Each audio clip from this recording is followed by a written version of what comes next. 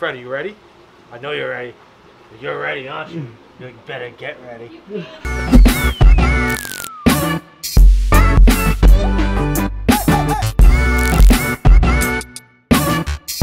Welcome back, guys. Welcome to the OSA. We're downstairs in the saltwater department. Allie's over here in the new freezer, courtesy of Jeff. Chris is upset about it, but it's okay. We got a brand new freezer. It's ginormous. So we're getting all of our frozen foods back that we normally carry that you guys have been asking for forever. And Allie's coming around over here. She's got some stuff defrost. Delicious. And we're going to be feeding the big tank. So following us on over this way, we want to specifically talk about feeding puffers today, how their diet varies from other fish we have at the shop. So let's go.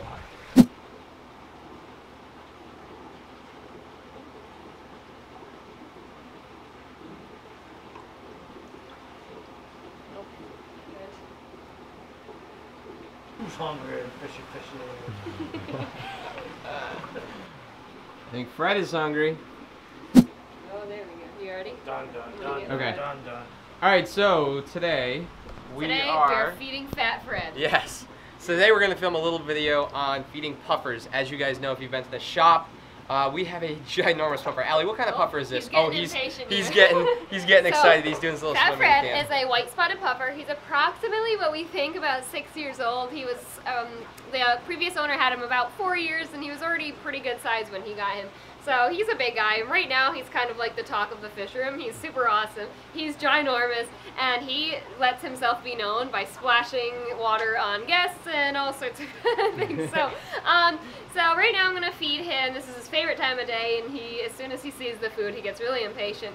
I feed him with tongs, of course. Definitely wouldn't hand feed him. He's got a really sharp beak. So they have a beak instead of teeth, and it could really take off a finger if you thought your finger was food. So I use these, and right now this is just silver sides and krill as like a supplemental thing. I'll go in here. All right, he's already waiting. He already knows what's coming. Well, the other fish tried to steal it, but he gets it. And so now you're also supplementing the diet with silver sides too. Yep, right? yeah, we do some silver diet. sides too. We do some krill, sometimes shrimp too. So a big varied diet for any of your fish is really important. If you just feed brine shrimp, which we hear a lot, brine shrimp has almost no nutritional value whatsoever. So it's more like a treat. You can add it. So we do brine, and we do spirulina brine, which is enriched.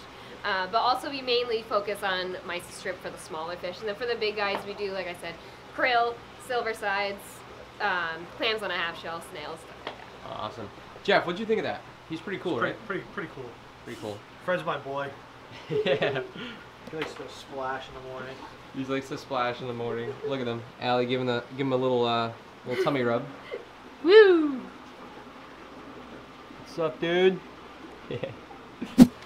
So we also here at the OSA, we also like to add Celco Boost in there, which is made by Fritz. So that has amino acids, it has actually some garlic in there, which helps get their appetite going. So it's really good for newer fish, for you and for here. It just helps enrich their food, and it helps them have a healthier diet.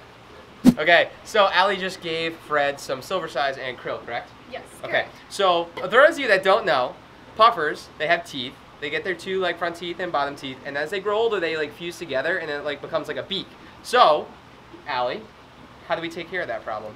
So over time, if it's not taken care of, and if puffers are only fed a soft food diet, like just silver sides, just shrimp, or just krill, eventually the beak will just keep growing. Their beak grows consistently, and normally they shave it down. In the wild, they're eating clams, and they're eating snails, and they're eating all sorts of stuff with a hard shell, and that's going to keep that beak trimmed down. But without that in captivity, eventually it can get really overgrown, and they can cause a lot of issues. They're not able to eat.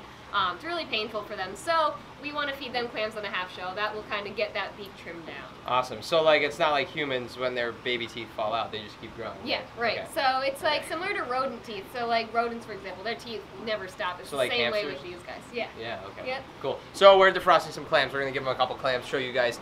Clams have been defrosted. They're ready to go. All right, Fred is going to get his clam. This is his second one today because I didn't hit the record button. But we're going to send it over to Allie, and we're going to be quiet and see if we can hear Fred crunching this. And this is clam. why we use tongs. You'll hear. Oh, you didn't even crush that. The trigger. All right. Oh, the trigger took it. Oh. So I guess triggers can do the same thing, huh? Triggers can do the same thing.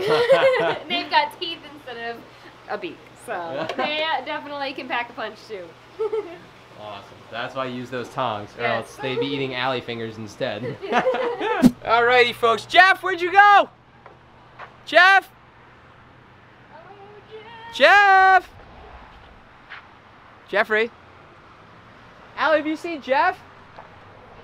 We gotta find Jeff. He's missing. Jeff is missing. Jeff, I found you. I found you. Keep on reefing, baby.